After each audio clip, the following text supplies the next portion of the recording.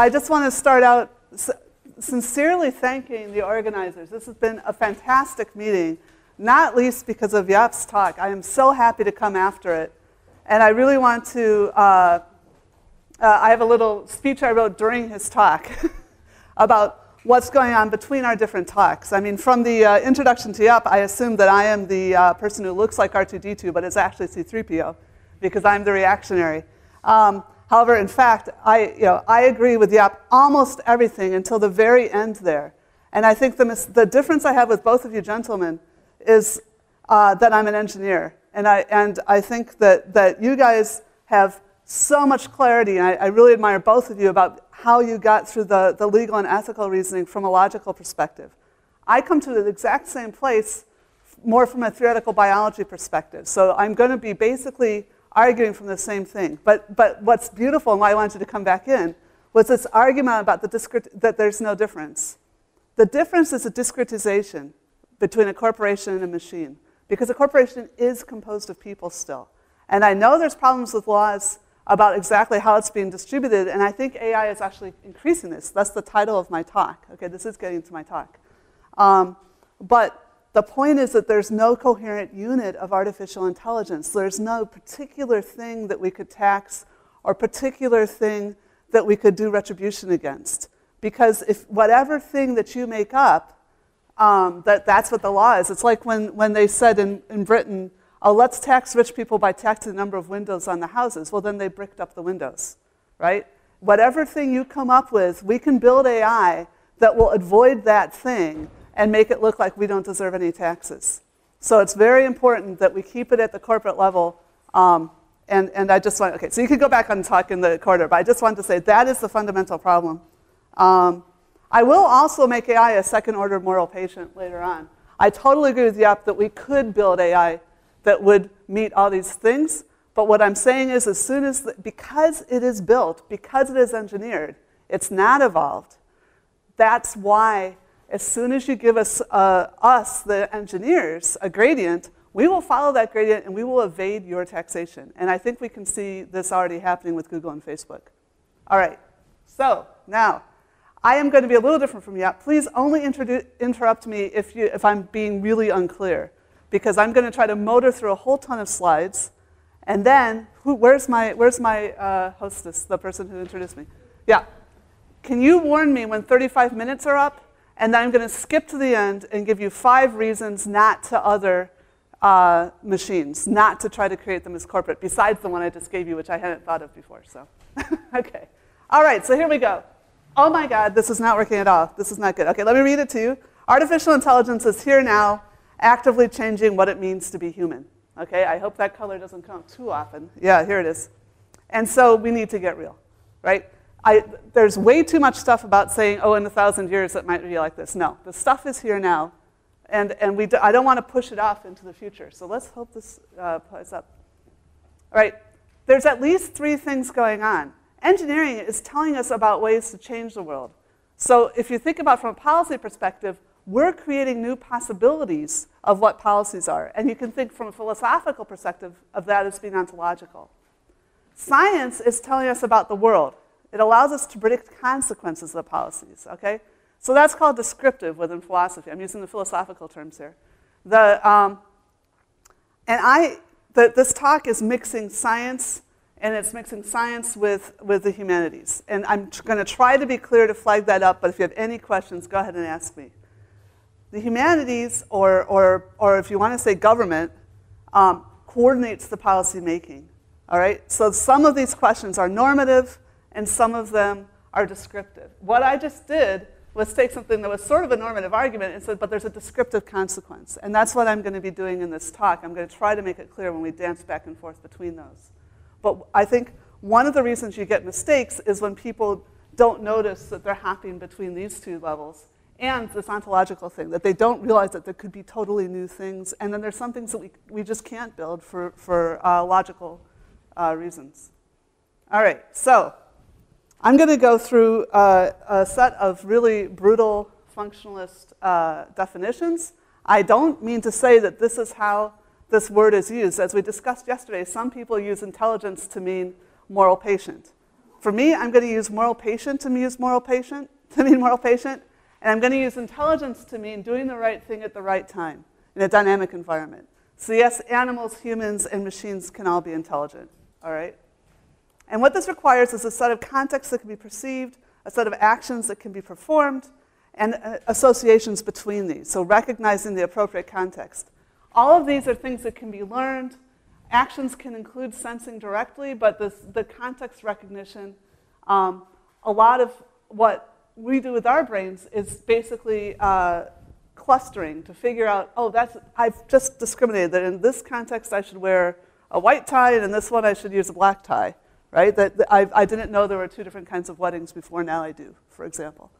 All right. General intelligence is a myth. So this is another word that people use to mean moral patient, or a terrible thing that's going to take over the world. But humans don't have general intelligence. Animals don't have general intelligence. The behaviorists in the early 20th century thought that you could connect any sense to any action, but you can condition a pigeon to peck all kinds of things in order to get seed, to get food. And you can condition a pigeon to flap its wings to escape a shock to its feet, but you cannot condition a pigeon to flap its wings for food or to peck to escape shock, right? Our brains are compartmental.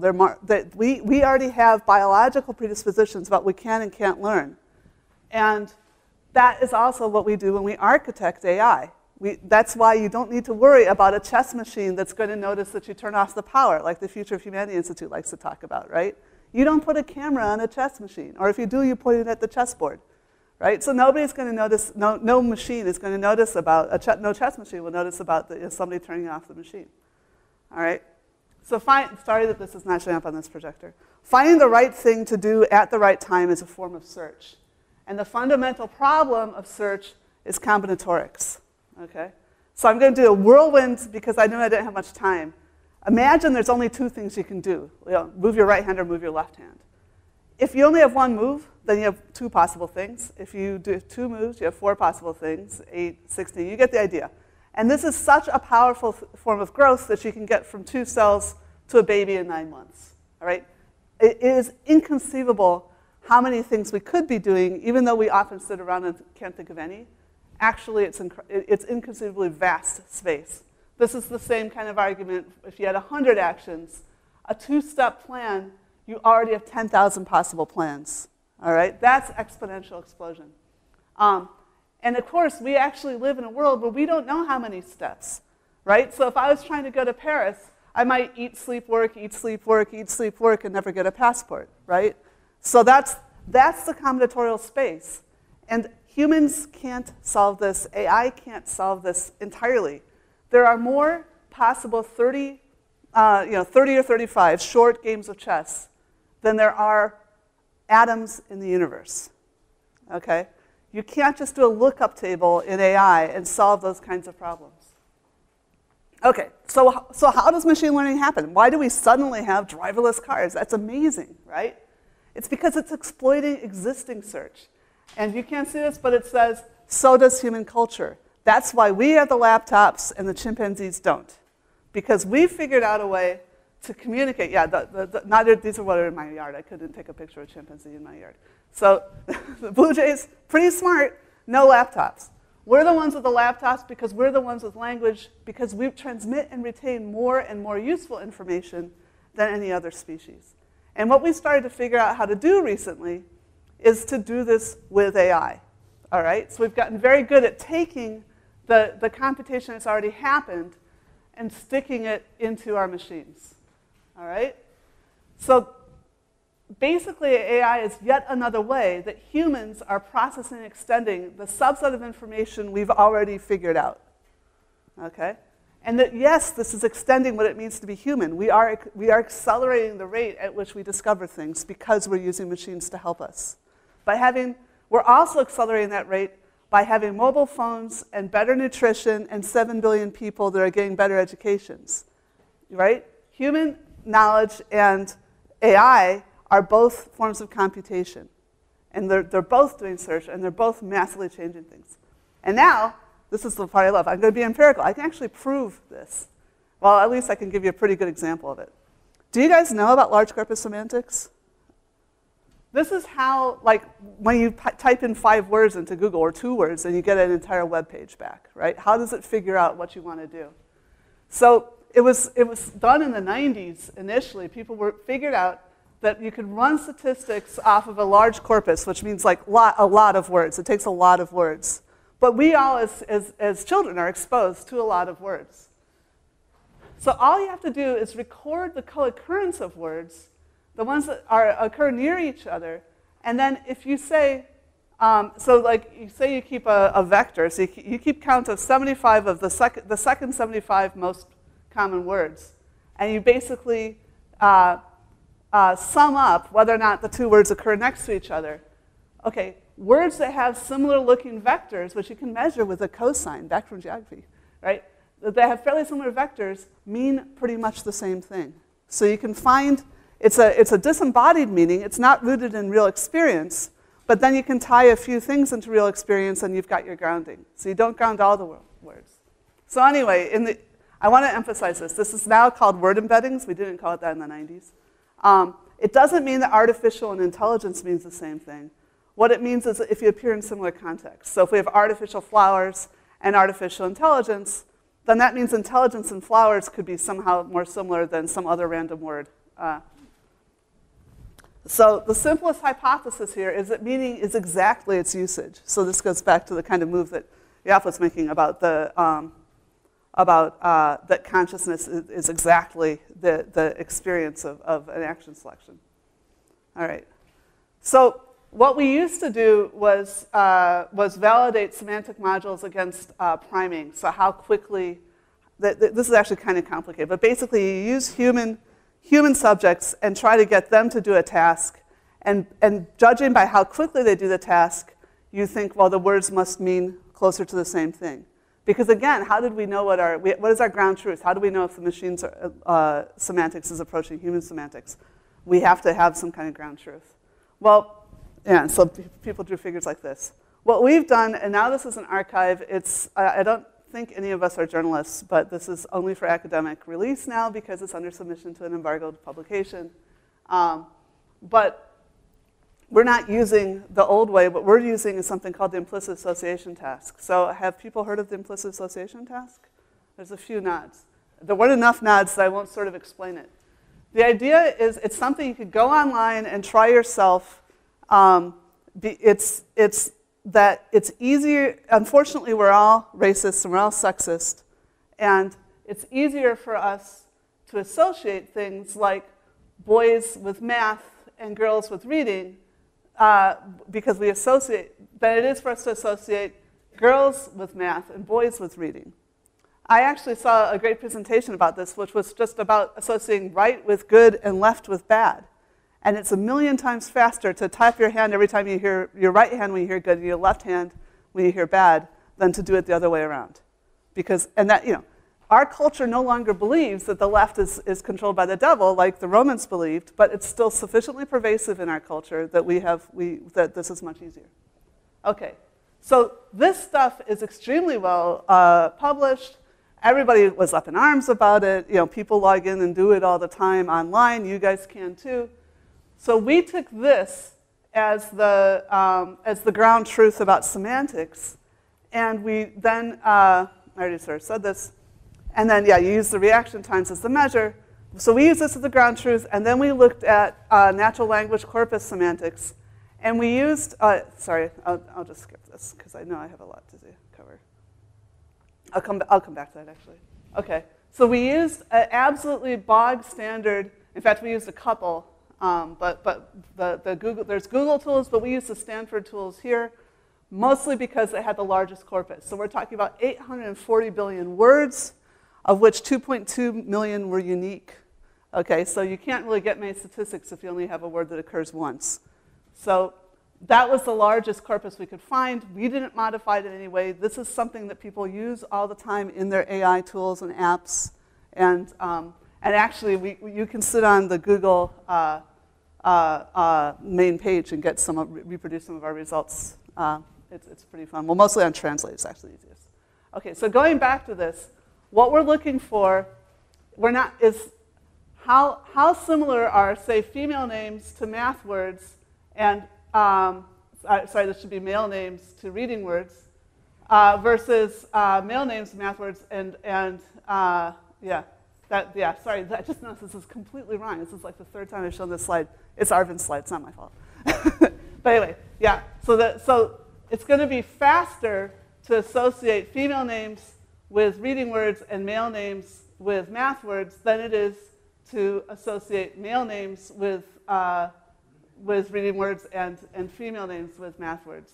And what we measure is two things. One is the distance between the two standard deviations over those words. And then the other is the size of the effect. So we measure the distance in terms of standard deviations, all right, so which are just labeled with D. And then we already know that for humans, these are gigantic. This is not one of those things where you get like, you have 2,000 people in the lab and you get 0.5, right? We get huge D, and we also look at the probability that the sets of the terms are the same, and we report a p-value for that. Okay? So, let's go through this. Yeah, like I said, everything is off the shelf. So we couldn't have introduced the bias ourselves. All right, so here, because this stuff was so controversial, Greenwald et al. Initially started out with something nobody cares about very much, which is the idea that flowers are pleasant and insects are unpleasant.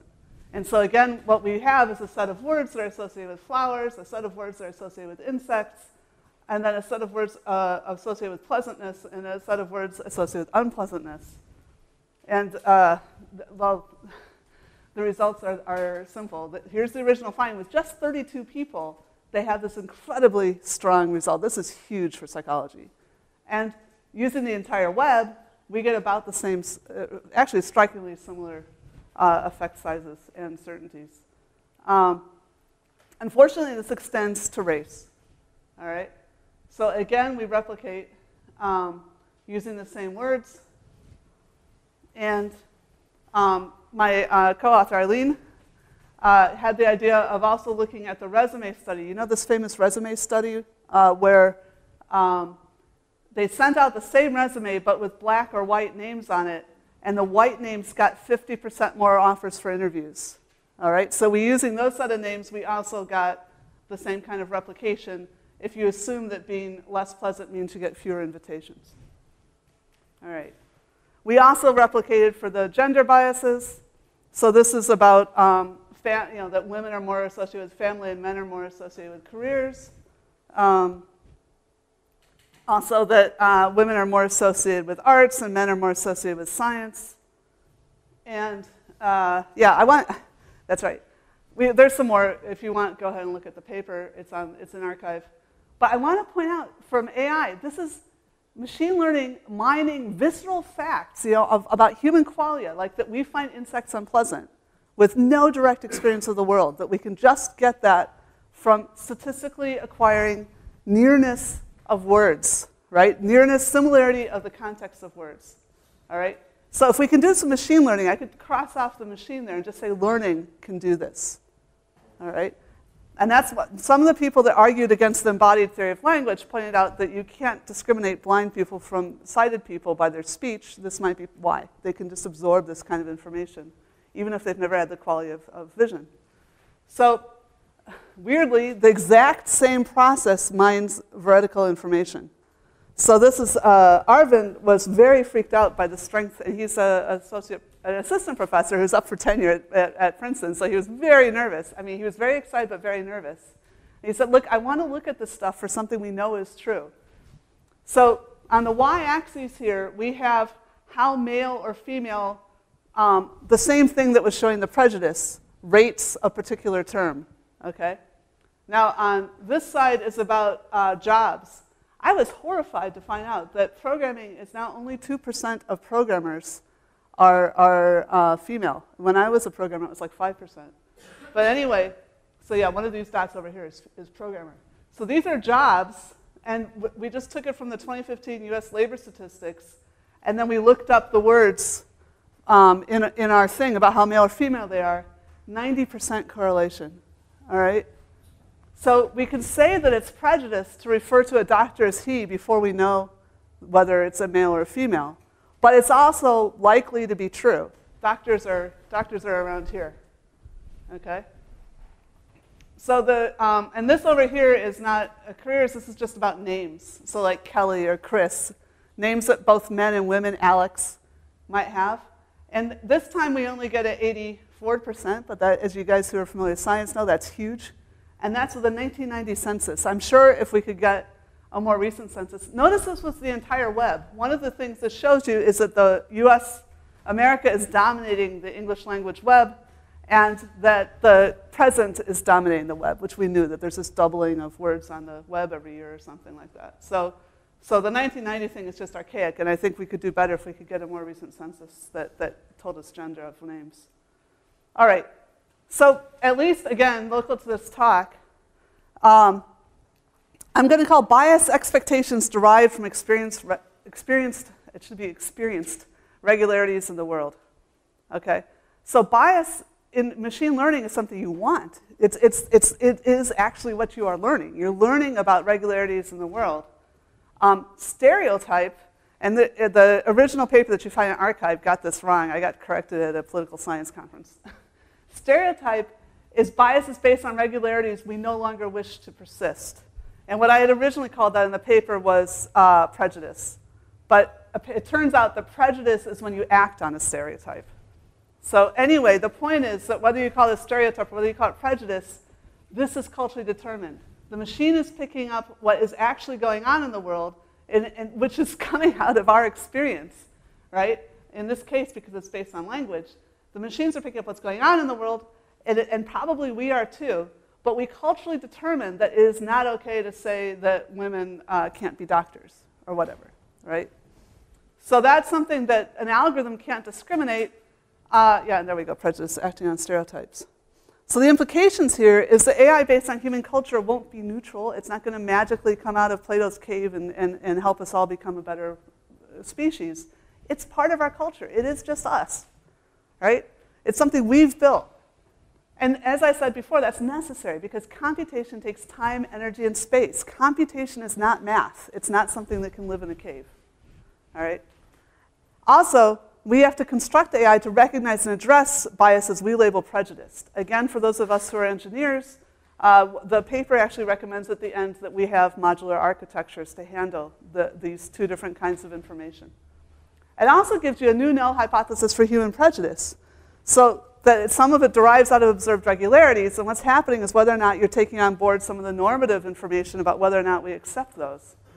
But if that's true, what's going on with the racism? All right. So this is something that is very concerning to us and still an open question, but this is the most recent guess. Greenwald also had exactly the same problem, Greenwald et al., when they published their original paper, and so they actually went to Korea, as you do when you have a real problem. They went to Korea, and they checked, and Japan, and they found that using the same set of names, if they were in Korea, the Koreans found the Japanese less pleasant. If they're in Japan, they found the Korean names less pleasant, okay? So it seems like it's a form of parochialism, but what's disturbing is that African Americans show similar associations to European Americans. It's weaker, but it's still a very strong effect. So they also find African American names unpleasant. So we think what's going on here, but we're not sure, is that race is just one identity indicator, and identification with a dominant group might be what's pleasant, right? So rather than, weirdly, it's not identifying like, oh, that's me. It's identifying like, oh, that's something from the dominant group. That would be a good place to be, all right? And we have a little tiny bit of evidence about this, but we decided to leave it out of the submitted version unless the reviewers ask for it. So, so basically, the pleasantness is a better, fortunately, the guys with the resume study actually had a per name probability of callback. And so we were able to tell that pleasantness is actually a stronger predictor than African Americanness. I'm not entirely sure how that's discriminated, but anyway, it was. And also both of those are stronger than frequency, which was one of the things I thought was that the African American names are just lower frequency. So I would like to run this with European names that don't occur frequently in America, like, I don't know, Ian and Nigel, So we'll see. Anyway, this is a little bit off the main point of my talk, so I just want to make a summary around the semantics result. Human culture as expressed in text is a sufficient signal to pick up regularities about human society and experience. All right? AI should be modular, like brains, in order that we could sort of handle things. Yeah, as I said, we automatically want to absorb this information. We probably need to know that there's an issue with not enough female programmers. But we need to be able to explicitly learn new instructions. For example, don't say that. Right? This isn't something that's shaping society in the way we want to shape it. The White House, the US has had a series of AI initiatives this really recently. I don't even want to say this year. It was like sort of June and July, and the White House's concerns, unfortunately outgoing White House, was that we shouldn't consolidate now using statistics things that are a consequence of 300 years of bad policy. That's a nice way to phrase it. So this is talking about regularities that came out of the past, and we get to choose as a culture if we want to change from the past to the future. All right. So you may want to learn a list of prejudices that you shouldn't express.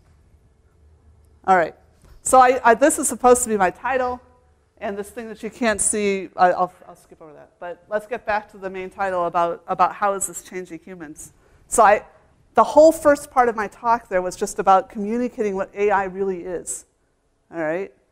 It's not some particular dog-like thing that you can tax, right?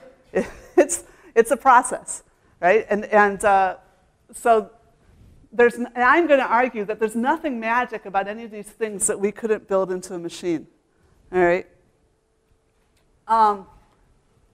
And I've also argued already that artificial and natural intelligence are isomorphic, okay? They're just computation. When people talk about the intelligence explosion, they say, but isn't it going to change when AI can learn to change itself? Which it sort of already does, again, to disagree with that very end conversation. Google does update every time it gives you a bunch of words and you go to the second page and click on something, Google updates itself and says, oops, that was bad. Okay, so there already is self-modification, AI all over the place. But look, here's the intelligence explosion, right? Humanity is different because we use artifacts. And this is our unanticipated sub-goal. We're destroying the rest of the ecosystem, right? I don't know how many of you know Bostrom, but this is his claim was that we were going to turn, that the AI might accidentally turn the planet into paperclips or something. But in fact, we're accidentally out-competing all the other species and just wiping them out. There's actually more biomass on the planet since we started mining out oil and coal and stuff like that. So there's more plants and there's more animals, but all the large animals you can see, the megafauna, are reducing in number except the ones we own. And if this is a little too complicated, here's the XKCD version. All right? So the green is all that's left of wild animals, and this was like 8 years ago, and this is getting devastated. So this is humans. These are cows. So yeah, we're changing everything into cows and apes. Right? These over here are sheep and goats and things, dogs and cats, stuff like that. Okay. So if we accept that intelligence can be decomposed, so motivation, action, memory, learning, and reasoning, then we could argue that every machine, especially writing, has been an example of AI. AI enhances human power. And in that case, we've had 12,000 years, which is why it's okay to talk about this being the intelligence explosion. All right, AI does aggravate that. Okay. But now that my main point was that AI and ICT more general, the communication of our information with each other, is changing humanity.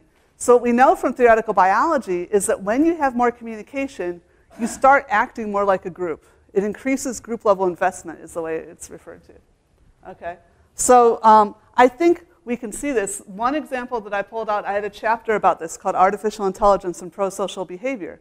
Now we just think of pro-social behavior as good, right? That's culture directing us up to social investment. That's what culture is, a social investment, so it's not surprising we see more push that direction.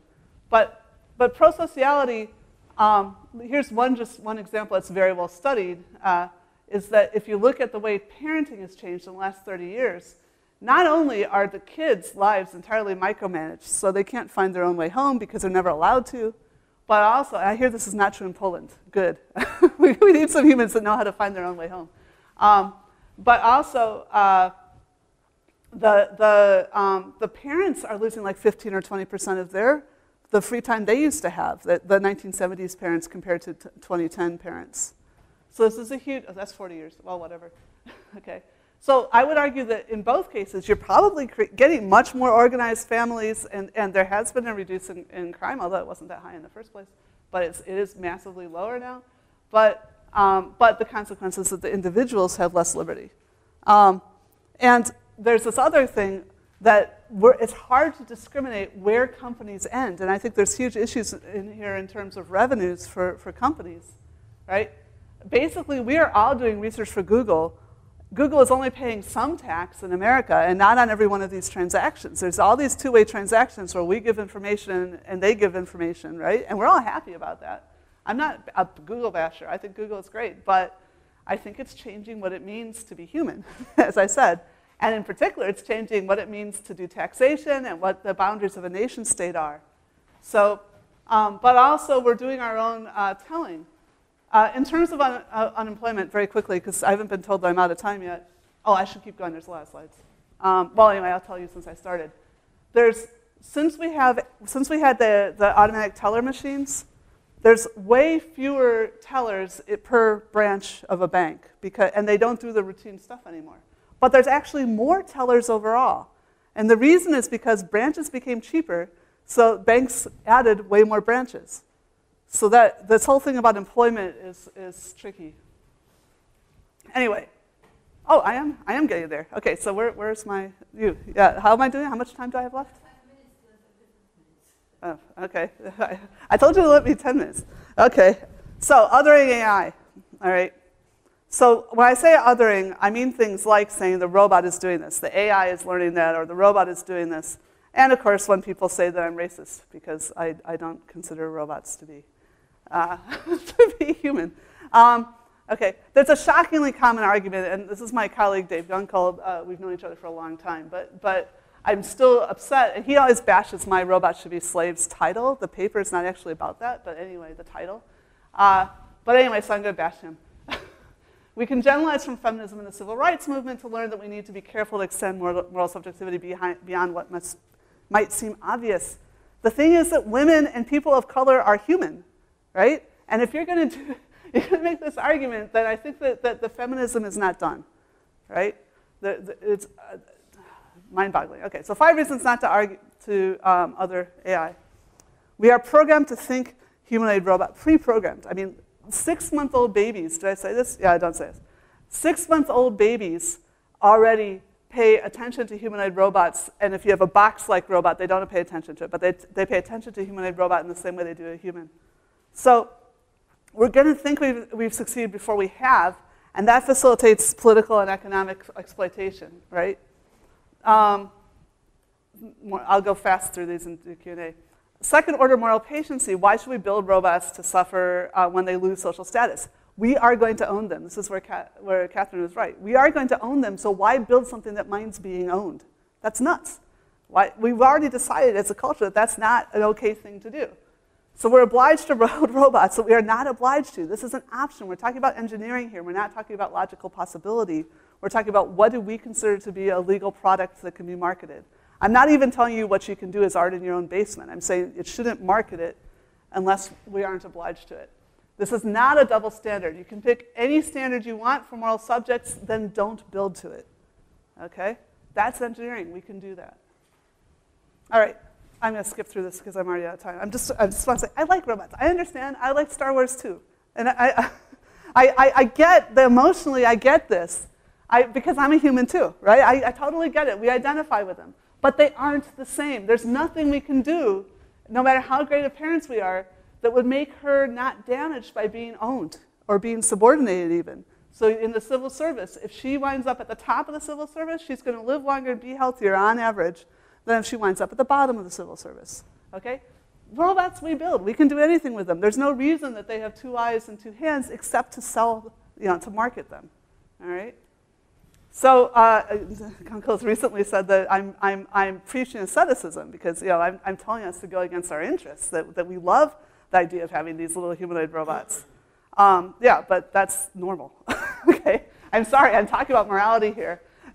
Okay, so we know we talked about this with movies. We know that there's fictional characters, and we shouldn't treat actors as if they are the fictional characters. We shouldn't hate the actors that play the bad guys and love the actors that play the good guys. So anyway, we can easily make AI's cognitive and moral status more transparent if we want to. This is something, it's research that my students have done. It was published in the IJCAI workshop, and we have a new version that we're hoping to get into CHI. But all you have to do is show the priorities of the system in real time while it's running around. And we've done this. This is the IJCAI version. This was video that you see here. The version that we put into CHI is based in real life experience of the robot. But just seeing that the robot is thinking, just seeing that it has states, helps people get more realistic understandings. And again, science, statistics, whatever. But basically, they get a much better idea of it. They're still wrong. They're still like wildly wrong, but way better if they've had that experience. So I think that's a technical problem that could be overcome if we wanted to, if we weren't trying to deceive people. So yeah, the fear of robot apocalypse is distracting us from the real threats, as I mentioned, this loss of individual autonomy, of variation because of decreasing privacy. I actually think this is a huge problem for companies too. If all your leafs are just these programs, then you have lost the capacity to innovate. Where you see that if someone comes into the bank and they persistently want something that your tellers can't give them, if you only have a machine there, you don't really see that. Actually, one of the really disturbing things now is banks have figured out that people like to talk to people. They put a person there, and then they cut that person off from the upper management by making them fill in the computer screen for you, right? So it's not just about having whether or not you talk to a person. It's whether there's a chain of people up to the decision makers, up to the board. And whenever, any place that you have a firewall and break that chain, then you're going to limit your innovation and your ability to do useful things. All right, there's this legal lacuna argument. We talked, I think, a bit about this yesterday, that we already have this problem with the legal persons of corporations. It would be way worse with AI, okay? So, yeah, we've talked about that enough that I'm going to skip through it quickly. And then finally, this was the point that I've been making a lot, so I won't go too much into detail now. What is it? What is that one special magic piece? That is that we are human. That's all there is. That's the only thing. Ethics is about maintaining society, all right? There is no other piece. Society defines and enforces responsibility. Enforcement is often through punishment. Evolution ensures that suffering and shame are inextricable parts of being human, also for apes, dogs, and any other social species, all right? We can't make that same assurance with AI unless we do that thing where you scan in the brain. And if you scan in the brain, that's going to be useless unless you have also the identical body, and then you have a slave. If you have a clone, you have a slave, and we already know that that's unethical, all right?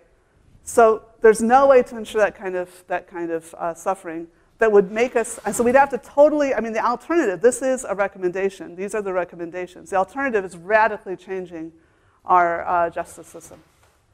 All right, so artificial and natural intelligence are both attributes requiring computation, which is expensive, the majority of which has been done before. We're just standing on the shoulders of giants, all right? In nature, morality governs and defines societies, and the recommendation is that we incorporate AI into our existing societies because we've already gone to the trouble of evolving and then writing up legally and extending these societies. So they're already relatively functional. For millions of years, things like intelligence, consciousness, agency, language, morality, and divinity have been seen as correlated. Correlation is not causation. No one of those things is the magic thing that makes the moral subject. Arguably, you could use divinity, since there was mention of God before. Arguably, you could use divinity as the thing as a term for that if you don't have another use for it. But anyway, if you define it for any of these, you can define it and say that's what I mean by consciousness. Okay, then we need another word for explicit memory. Okay, we need another word for self-awareness. All right, so yeah, I've already said that. This is just arguing from authority, it's kind of weak, but the point is that Kant showed that if you believe the categorical imperative, which is basically don't act on laws that you wouldn't want everybody else to act on, then you should also never act as if people are only means. They, of course, are means, but other people must always be seen as the end, an end, right? They matter. All right, so my conclusion is that AI is here now, changing the world. IT blurs human agency. Customers do the work for bank, stores, and airlines. Families have become groups rather than individuals. We should not allow or encourage the use of AI as an ethics sink. And so I think responsibility is complex enough already, and that's why I discourage the othering of AI. But that's a normative recommendation. These two are descriptive, and I just want to make that very clear. Okay, I want to thank those are the co-authors on the semantics work, and these are my PhD students. Thank you.